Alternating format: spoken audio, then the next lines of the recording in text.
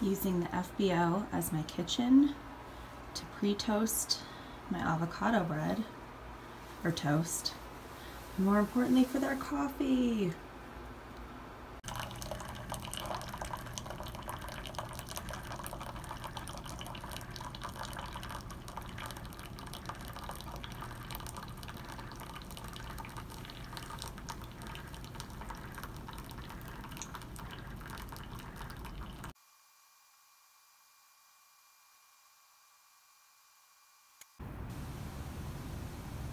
The current situation.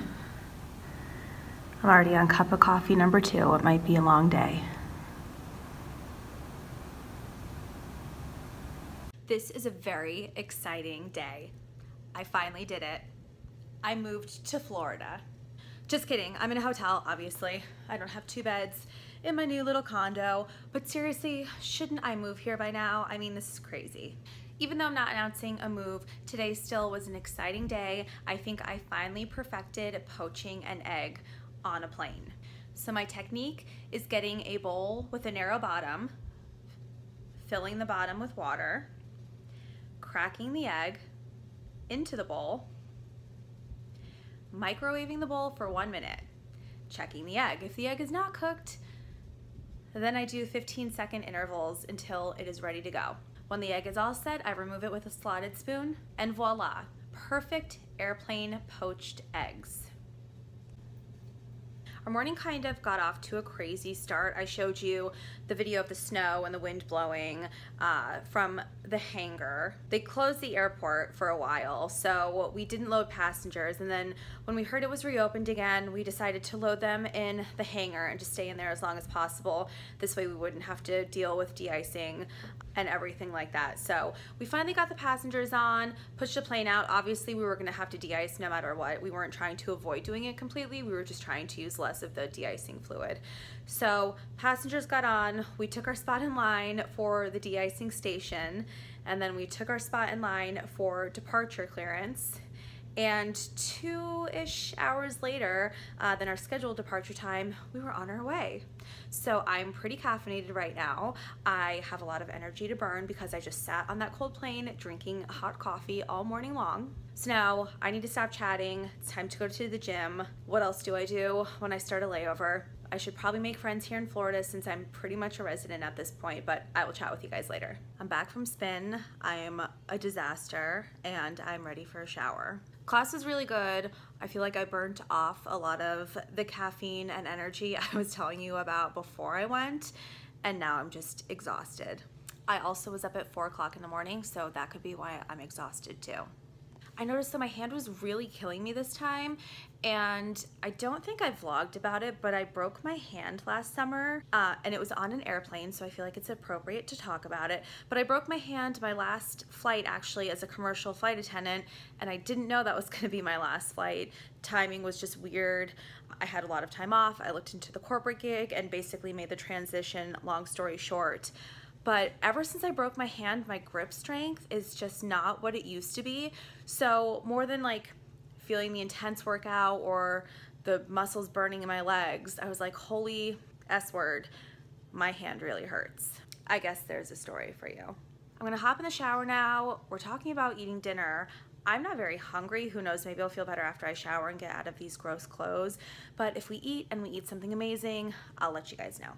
I crashed so hard last night after we got back from dinner. I did end up going to dinner after showering. We just went to like an American bar kind of place because it was kind of late by the time that we got out, and I got a bowl of soup and some poke tuna bowl thing. It was really good.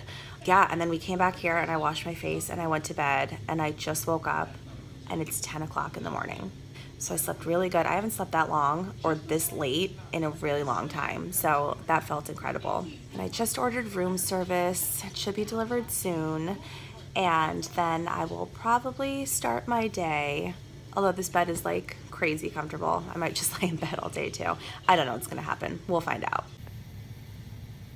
My food came. I got an acai bowl, which looks really good.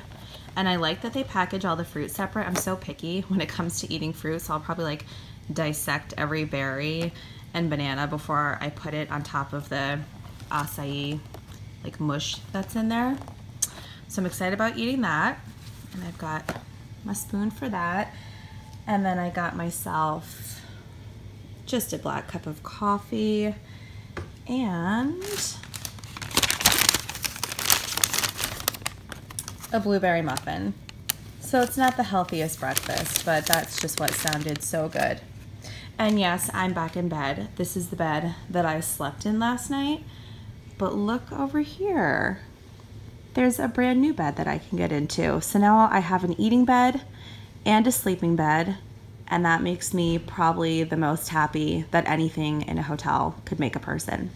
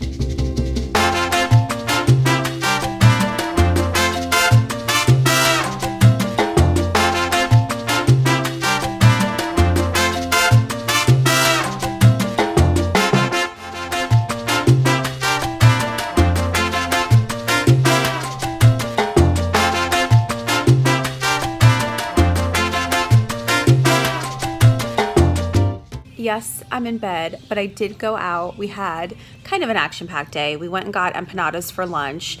One of the pilots saw an episode of Diners, Drive-Ins, and Dives and remembered the name of the restaurant. So we went and had empanadas, which were fabulous. And then from there, we went to the beach because we had to walk off all of the fried calories that we ate. When we were driving from lunch to the beach, I ordered catering for delivery for tomorrow for our flight. So that was all taken care of. That's all the work I did today, which was nice. Our flight is pretty full, and obviously I'm in a hotel. I'm not able to do any cooking, so we decided to go the catering route for the flight back home. I use these caterers almost every time I'm in Florida. I think they're great. I'm excited to eat the food that they deliver tomorrow. So right now, the pilots are in the gym in the hotel.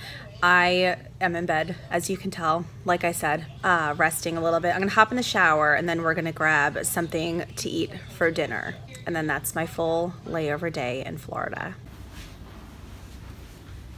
I hate these kind of elevators. Car F. It's waiting for me. No other buttons to push.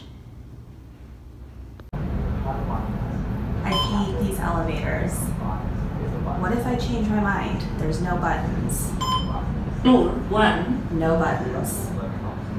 Okay, I already told you that we went to the beach earlier, and I didn't tell you the whole beach story because if you weren't there, it would be like too hard to believe what we saw. And I shared it on Twitter, and I like texted everyone I knew because it was just the most ridiculous thing. But I'm only sharing this because dinner was so weird that I feel like the whole vibe of the day was weird. Not even the vibe, just like the people in Florida today are freaking weird. Okay, so when we were at the beach, it was like yoga Instagram influencers literally everywhere. They were just doing like their tree pose and their handstands and whatever. So maybe we were just being a little too judgy, but we were like kind of laughing at the whole thing. Okay, so sitting around a little bit longer, and we turn around and there's like a full-blown photo shoot with like camera equipment, something going on behind us. And I joked that it was Ricky Martin because that's who it looked like, but it wasn't. So anyways, that was going on. And yes, the beach was very beautiful. It's a perfect scenic backdrop. But here is where things get weird. So one of my pilots was like, don't turn around, don't turn around, don't turn around.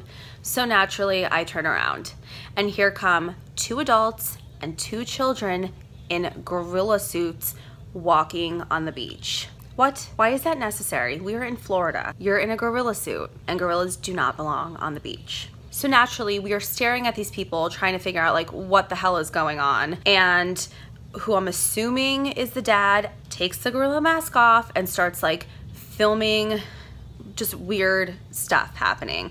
So one of the girls, the young girls, kept her gorilla mask on, ran to the other side of the beach, perched herself up on some rocks and sat like a gorilla, completely by herself, like not acknowledging anyone walking by.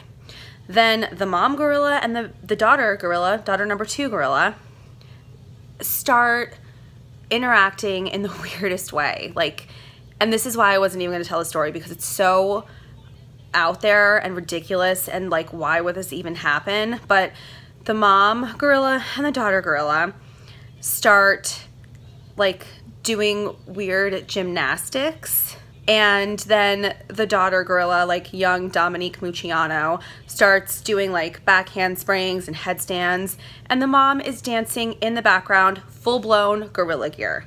Then the daughter gorilla, perched up on the rocks, runs to the beach, then to the parking lot, and comes back.